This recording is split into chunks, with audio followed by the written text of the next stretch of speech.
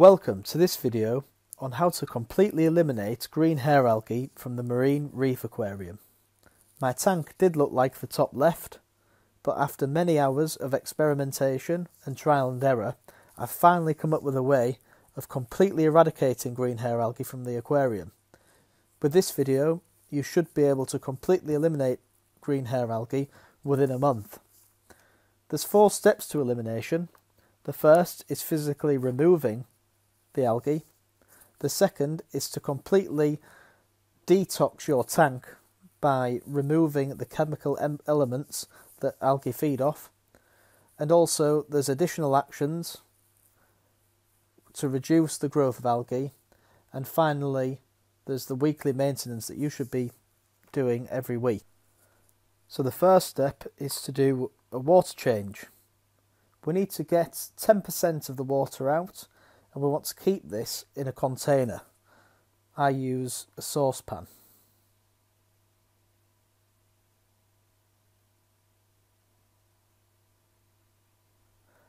Once you've got your saucepan full of water, please take out your live rocks that are covered in green hair algae and place them in the old water inside the saucepan. This is what it should look like. I've poured the water into a sink so you can see a little bit better. So just put your live rock into the old water and we will begin the physical removal process. You need to get a wire brush, which can be purchased from any hardware store, and you want to scour the rocks with the wire brush. This should remove algae, as you can see here.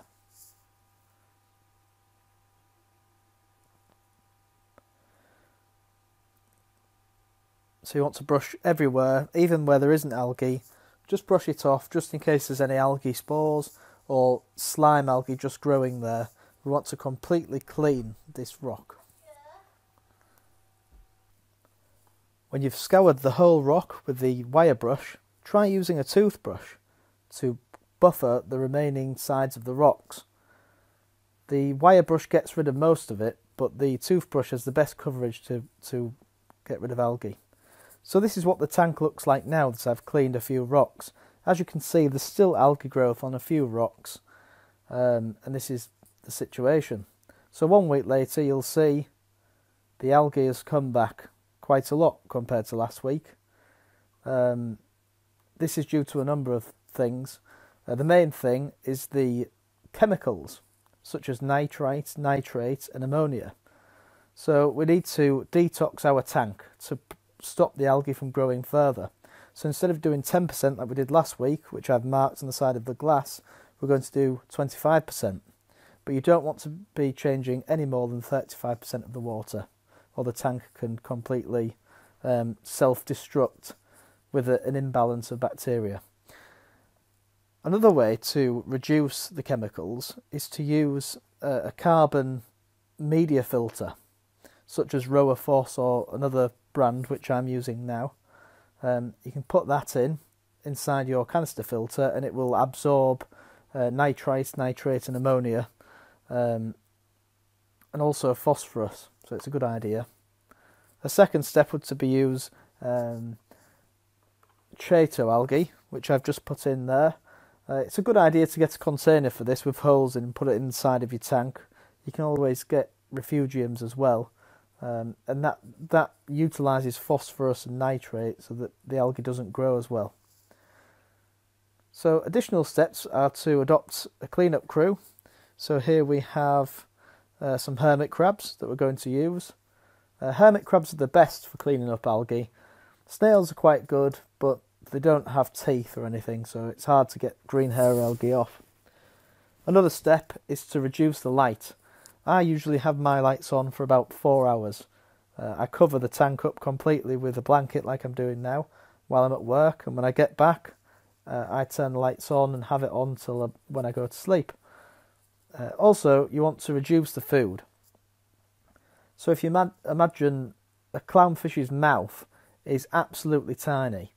Now you only really want to give them a couple of mouthfuls or 3 mouthfuls. They don't need any more than that. So I feed the clownfish a few pellets each, maybe 4 pellets or 5 pellets each, and then I give my royal grabber about 2 or 3 flakes. And if you're worried about your cleanup crew, because obviously if there's less algae in the tank, they won't eat as much, a good idea is to chop a cooked prawn in half and give it to your shrimps and crabs, and they'll eviscerate this and eat it, and they'll be fine. And then they'll use every trace of it, so you don't have to worry about it getting sucked up into the filter or anything. So yeah, you want to greatly reduce your feeding and just feed your cleanup crew half a prawn. So this is what the tank looks like now. Every week I have been taking the live rocks out and scrubbing them with a wire brush and then a toothbrush, and then doing all the other factors so that algae doesn't form again on the rocks. You'll get to the point where you've got rid of all the algae, and it'll just be sort of slime algae that you'll get on your rocks. So you don't even have to take the live rock out at this stage. All you need to do is go over it with a toothbrush every week, or even every 2 or 3 weeks. It's a very sustainable way of reducing algae, and I hope that this video has helped you. If you've got any questions, please ask me in the comments and I'll be happy to help. Thank you.